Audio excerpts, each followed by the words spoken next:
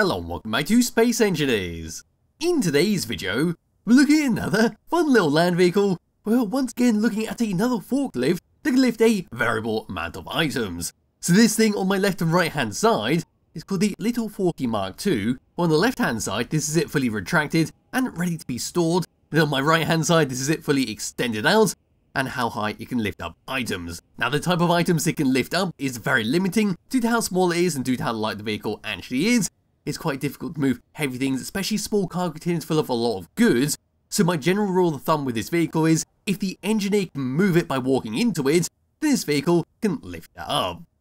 Anyway, all the way over to here, what we'll do is go through the F10 menu, have a quick look around the outside, drive around for a bit. Then what I've set up right behind me is a bunch of different objects, some of them filled up with a bunch of resources, some of them completely empty, and we're going to have a look at what it can and cannot lift up. So all the way over here, in fact, looking at like so, pressing F10, and finding the LIL FORKY Mark II in the spawn menu. This thing is 159 small blocks, using the Heavy Industry, Wasteland, Automatons, Decorative Block number 1, and Decorative Block number 3 DLC packs. We see it's got a tiny bit of information about it, such as it's a updated and redesigned version of the first incarnation of the LIL FORKY. It also features a connector directly underneath it, so you can drive on top of a connection point and load and load anything you want inside this, and it has an event controller, so when that connector is enabled, it'll turn off a bunch of different things in order to save on a bit of power.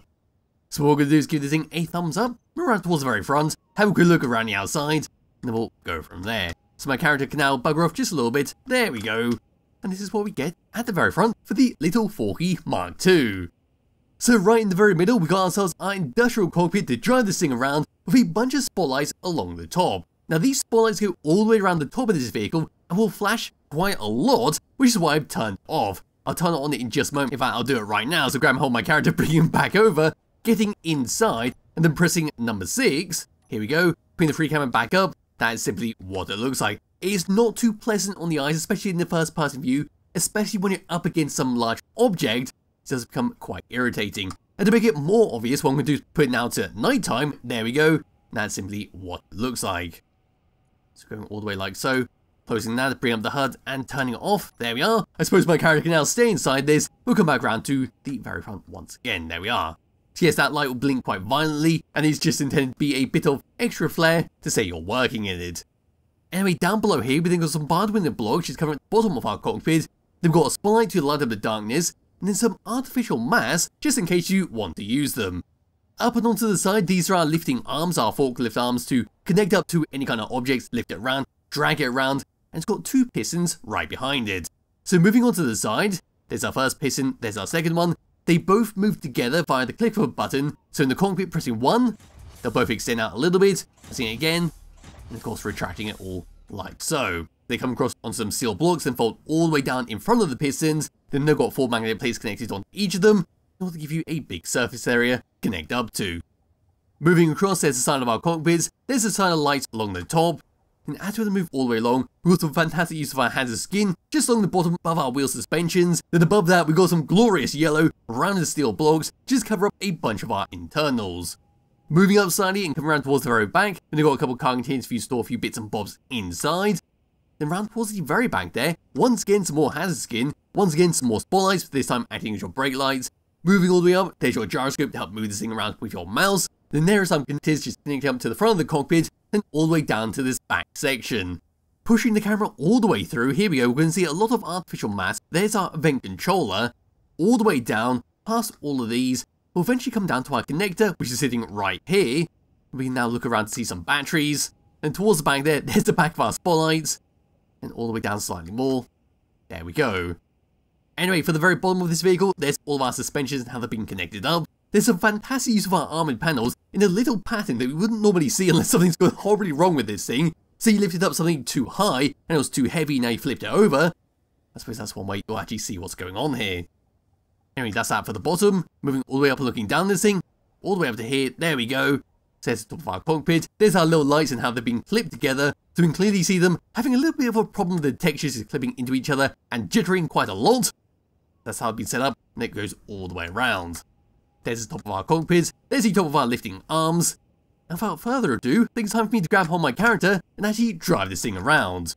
So the controls are very self-explanatory, we've basically gone through all the major ones, when number 1, number 2 is to lift that up and down in incremental sections. Then number 3, number 4, 3 magnet plates on the front, turn them on and off, and then lock and unlock them. 5 is then for your artificial mass, turn it on and off if you need it. Number 6 for your blinking lights. Number 7 is then for that spotlight at the very front below our cockpit, turn it on and off if you want to do that. And then finally, number 8 is for your connector below the vehicle, so you can drive over a connector, press that, connect it up, and we'll do whatever with that. And with that, that's all the controls. So undo the park brake, first person view. What we're going to do is now come over to this light steel block, and we're going to lift it up. And what I am going to do is turn off that front spotlight. There we go. We're just going to drive all the way up to it. Now we're just going to clonk straight into it. Now we're going to turn on our connectors. There we are, there's the sound of us connecting onto it. Third person view, pressing number 1. And now we can easily lift up this singular steel block. And once we're done with it, we now just let go of it, and it'll drop onto the ground. Reverses this thing up, putting it all the way back down. There we go. We now turn around to the heavy armor steel block, sitting right next to it. Once again, just going to clonk straight into it. There we are. Now we're going to lift it all the way up. So like the light steel blocks, we've got no issues with this. We lift it all the way up to its maximum extension. And then, of course, drop it down onto the ground. But now what if we were to lift up a bunch of them all clamped together? So right to the left of that, we then got 4 light blocks, then 4 heavy blocks. So we're going to come over to the light blocks first of all, driving this thing all the way around. Then turning it like so. Dropping it down just a little bit more. There we are. Now going all the way up to it. Clamping onto it. And now, lifting it all the way up. And there we go, we can lift up a bunch of steel blocks, so we can use this to recover scraps. If say your base got attacked by drones, or maybe you shot down a drone, shot down an enemy ship, and they want to take the scraps back to your grinding pit, you can use this vehicle to do so.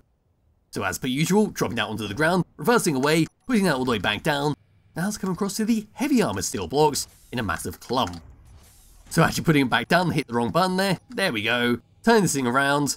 Now we're going to clamp onto it like so. Lifting it all the way up. And as you can see, this is a little bit too heavy for the vehicle to handle. So we're just going to tip all the way over. Not too much we can actually do about this, but I suppose if we were a bit careful and have it quite close to the ground so all of our wheels can sort of touch. So about that will do. We can still drive this thing around. We can still sort of use our gyroscopes to lift all the way up. There we go, that sort of worked like that. And we can just sort of move this thing around. So that's basically the limit of what we can move around with this thing. Anyway, disconnecting that, coming over to our large cargo container sitting right next to it. So over to there, bring this all the way down once again. Now we're going to drive all the way up to it. Going to turn off the artificial mass, whilst doing some flashing. And here we are, this is perfectly empty. So all the way up to it, clamping onto it if I can, might disconnect that and realign it. There we go. Now third person view, lifting it up. And there we are, we can lift up an empty large cargo container, which while was to start to fill this thing up, it is not going to lift it whatsoever, unless of course it's filled to the brim with plain cola. There we are, now just drive this thing around and dump it wherever. I'm just going to turn it around, drop it like so, move away, and now we're going to come up to the small cargo containers. Putting it down and coming up to these, what I have done is filled up one of these with a bunch of resources, and one of these are completely empty. So the purple one's empty, but being I've done the large cargo container, we do not need to do that. So we're going to come up to the blue one. Here we go. Now we're going to try and lift this up. And like the heavy armor steel blocks, we are not going to be able to lift this thing up, because the hop out of here can actually come inside, show you what's inside this. There we are, we've got 42,000.2 cobalt. And yes, this thing is not going to be able to lift this up, but you can sort of drag this thing around. So if you do need to move it with this vehicle, you can do that. And of course, if you want to play with your mouse, if you want to just constantly find this thing, you can drive it around sort of properly. So there we are, now just keep finding it and move it around. Disconnecting that, there we go. And then just suddenly blew up because of the sheer weight behind it. I'm kind of surprised it did blow up like that, considering how close it was to the ground. But hey-hoo. Anyway, once again, putting that down, turning around. And I think what I'm going to do is now come up with one of these barrels. So we're going to come up to this one, which is currently empty. So all the way up to it, clamping onto that, lifting it up, no problems whatsoever. So dropping it once again. I don't know why I keep hitting the artificial mass. Now I'm going to come across to the ones that are currently filled up with a bunch of resources. So once again, all the way up to it, clamping into it, lifting it up. And yes, once again, this is not going to work too well. And as you saw when we actually had it all the way down, so here we come, the vehicle itself will lift all the way up. There we are. That's a novel way of storing it, up on a wall. Once again, disconnecting that. and reversing away from it if I can. Maybe I can, maybe I cannot. I'm not too sure what's happened there. There we are. We're now going to come up to a couple of vehicle examples, and then I'll end it there. So turning around and coming over to the good old deck fighter, who's had a bit of an accident. It's lost all power, a few of the thrusters have fallen off, so all the way up to it. There we are with it clamped up on one side, lifting it up. Will this work? No, it will not. But like the other heavy stuff, we can still drive this thing around, we can still drag it around, and with enough fighting with the gyroscope, we can sort of tilt this back and minimize the amount of damage we're dealing to the poor little ship. So there we are, disconnecting that once again, lowering them down. Then finally come across this small little land vehicle, so all the way out to it, putting it all the way down to the ground. This land vehicle has lost all of its wheels. I'm not too sure what happened to the engineer just then, he sort of got trampled a bit.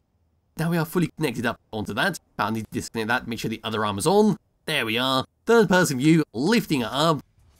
And there we are, to my surprise, we're not tipping over. And we can drive this thing around. Oh, there we are, that is now starting to tip over. But once again, fighting the gyroscope, we can move this thing around and get it where it needs to go. Say we want to repair it up and attach onto wheels, weld it up manually. We now just hop out of that and actually do that. Now we just say do that, blah, blah, blah, blah, blah. Or maybe drag it over to the grinding pit and then just drop it off. And there we are, that's what the LIL FORKY Mark II has to offer. It's just a fun little thing that some people might enjoy playing around in their world. So it's just a fun little vehicle to use and can prove quite useful if you do have a large base, do have a lot of stuff that needs to be moved around, which is not attached on grids. So I suppose one last thing to do is to drive this thing around. So here we go, this is as fast as it can go, 8 meters per second, doing a sharp turn. As you expect from a vehicle with a bunch of wheels on it. We do basically a full 360 in a very short area, and it's not going to be going too fast, it's not going to be crashing into anything, it's just a perfect little workhorse. So to finish off this video, what I'm going to do now is find the wheels, here we go, and I'm going to remove the speed limits. There we are, and I'm going to give it a nice bit of power, and off we go to drive it to destruction. So we're now creeping up to about 25 meters per second. It does not look like the LCD screens are doing too well there. We do have our artificial mass turned off. Here we are now at 45, 46, 47, 50. And we're slowly creeping up. It looks like we might be wibbling and wobbling a bit. I'm starting to lose a bit of control over this, but it's bloody impressive. This driving around at 65 meters per second and still behaving quite well. The wheels are not too happy. We're starting to bounce. It looks like 65 is about the limit this thing can drive, which is still bloody good stuff if you need to escape from a drone that's currently harassing your base, or maybe tearing your base apart and you don't have any kind of defense. But this is like, it might be it. No, it is not, but that will definitely be it. And there we are, that's it. The LIL FORKY Mark II. So like I said, it's a fun little vehicle to use in your world. It's a handy little vehicle to have around. There'll be a link to the description below to download and play around yourself. I highly recommend you do. And I'll be back with another video some point soon. Bye bye.